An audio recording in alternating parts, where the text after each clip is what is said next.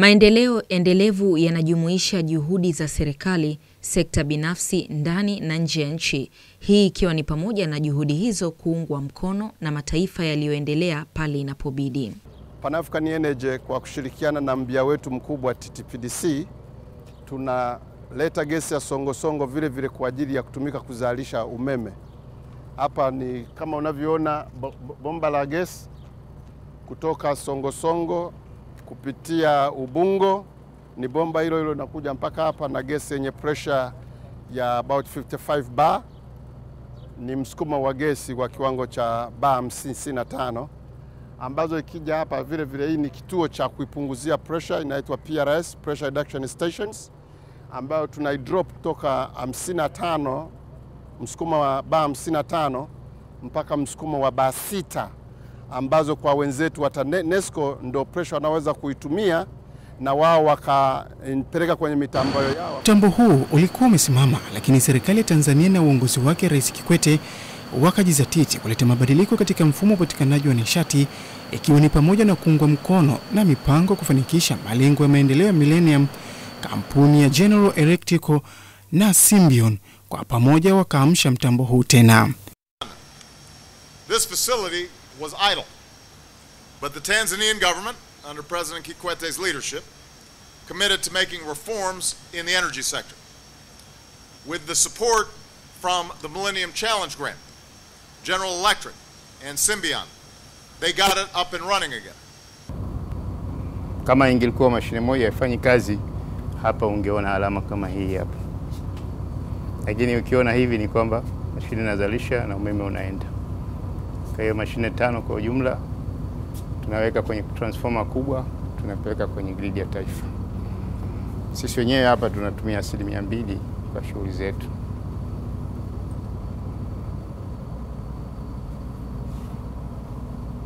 Ndio maana katika hotuba yake rais huyo akasisitiza Afrika kuwa taifa jipya, kuongeza mara 2 kiasi cha umeme unaopatikana katika bara hili. Now the first step that we're going to take is to try to bring electricity to 20 million homes and businesses.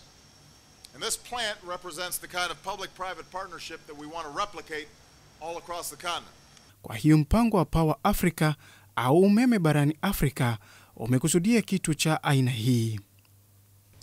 Kumbe mapinduzi haya ya kuhakikisha kuwa mradi wa umeme unapatikana ni tegemeo kubwa kwa maendeleo ya sekta za umma pamoja na sekta binafsi.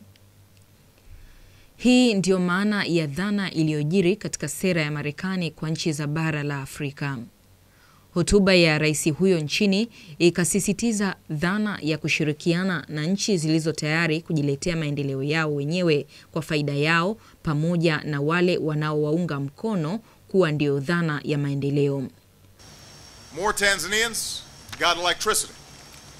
So Watanzania wengi sasa wanapata umeme. Kwa hiyo mpango wa Power Africa au umeme barani Afrika umekusudia kitu cha aina hii.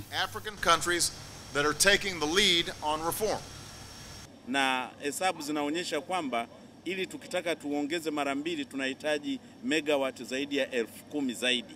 Hii ni hatua mahususi itakayoongeza ari na mwamko kwa watu wengi kufanya kazi kwa muda mrefu zaidi pasipo kuchoka, kwa kuwa umeme ni kigezo pekee kinachorahisisha utendaji kazi na pia kupata ubora wa matokeo ya kazi kwa yule anayetumia vema nishati hiyo.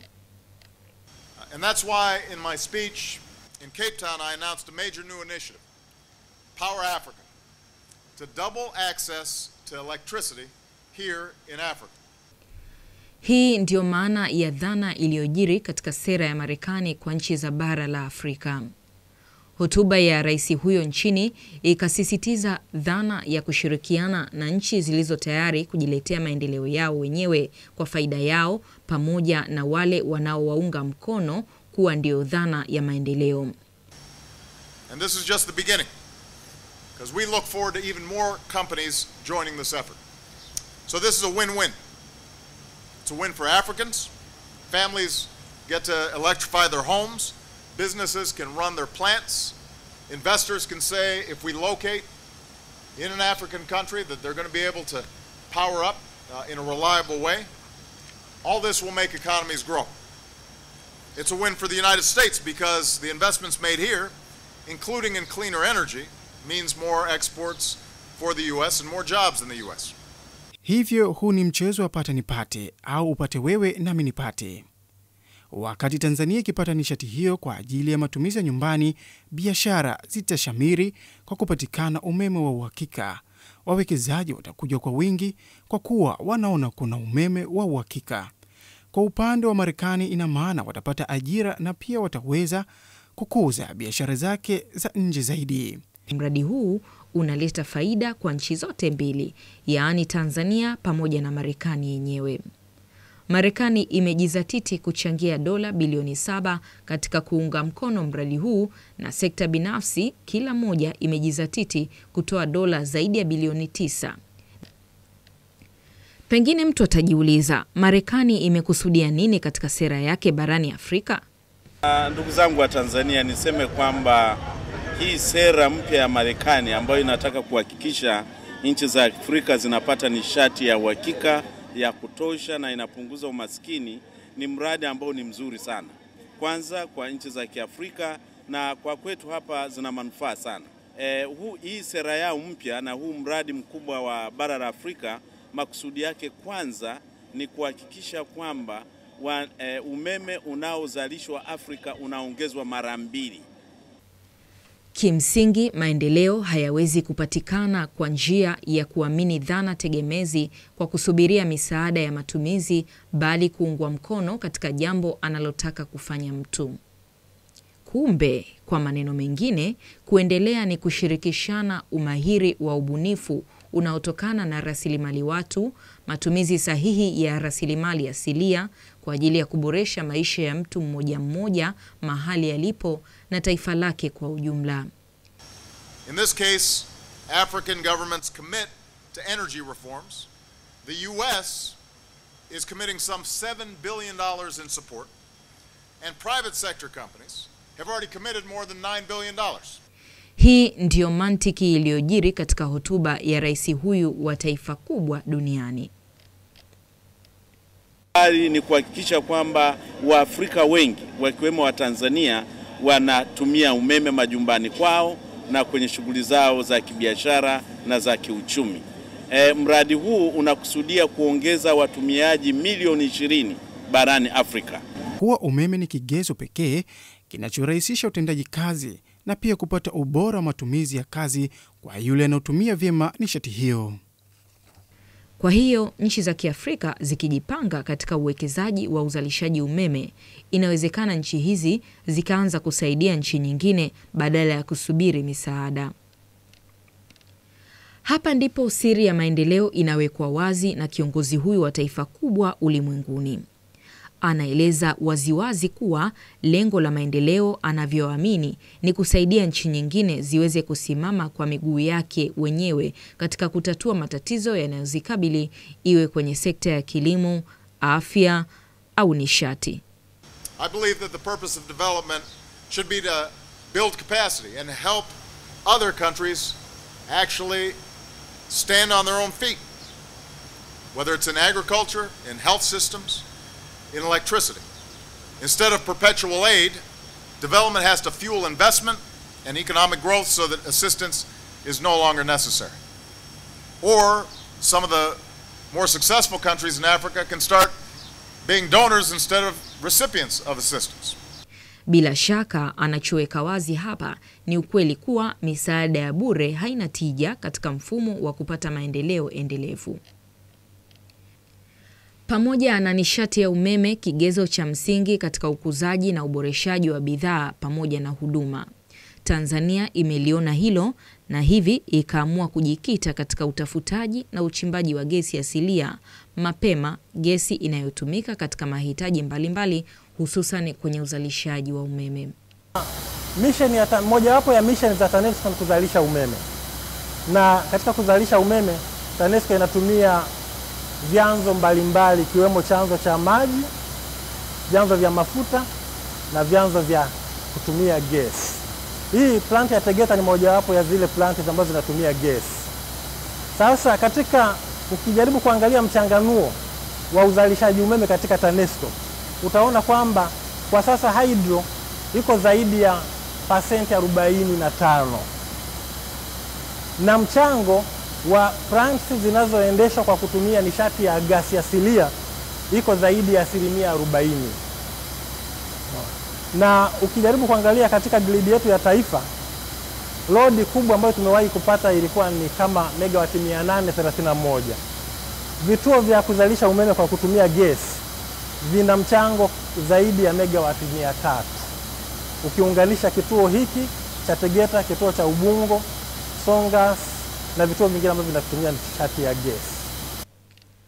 Ni kutokana na mantiki hiyo, katika hotuba yake Rais wa Marekani nchini akapongeza hatua zilizochukuliwa na serikali kwenye uwekezaji wa nishati ya umeme. Sasa kwa kwetu hapa wa Tanzania, kwanza niseme kwamba huu mradi ambao umezinduliwa na Marekani kwa manufaa ya bara la Afrika, kwetu umekuja wakati mwafaka kabisa. Sio kitu kipya. Tumepanga sisi kuongeza umeme wetu maradufu. Kwa hiyo sasa hivi tuna installed capacity yetu ni megawati 1438.24, lakini tulivyopanga ifikapo mwaka 2015 tunataka kuzidisha mara 2 tufike kiwango cha megawati 2780, lakini tumekusudia kufika megawati 3000. Kwa hiyo unaona kwamba sisi wizara tulivyokuwa tumepanga kuzalisha umeme mara 2 ya tulionao sasa hivi, ndugu zetu hao wa Marekani wanakuja kutuunga mkono. Hivyo kwa mfumo wa kushirikishana katika uwekezaji, maendeleo yanaweza kupatikana badala ya kutegemea misaada ya kuletewa. Businesses can run their plants. Investors can say if we locate in an African country that they're going to be able to power up in a reliable way. All this will make economies grow. It's a win for the United States because the investments made here, including in cleaner energy, means more exports for the U.S. and more jobs in the U.S. And obviously a growing market in Africa will mean more opportunities for all countries. And this is representative of my new approach when it comes to development. Wakati Tanzania ikipata nishati hiyo kwa ajili ya matumizi ya nyumbani, biashara zitashamiri kwa kupatikana umeme wa uhakika.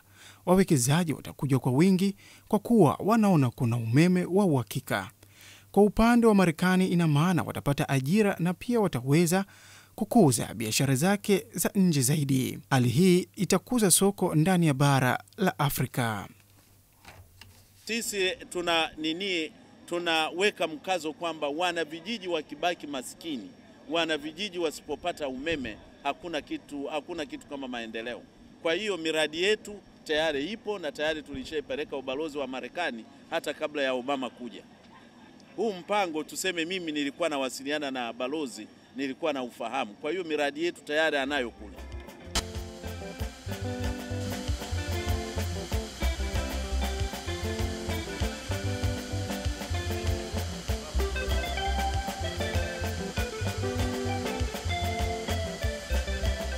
Upatikanaji wa nishati ya umeme kwa Watanzania utabadili historia ya maisha ya Mtanzania kwa asilimia kubwa, kwa kuwa umeme ni nishati inayotumika katika sekta zote za maendeleo ya binadamu, hususan kilimo, viwanda, biashara na matumizi ya nyumbani. Hata hivyo, kila Mtanzania hana budi kubadili mtazamo wake katika kuachana na utamaduni wa kufikiri kuwa umeme ni anasa, na badala yake awe tayari kuutumia katika misingi ya kiuchumi na kibiashara kwa faida yake na kwa manufaa ya taifa. Tanzania moja, nchi moja, taifa moja.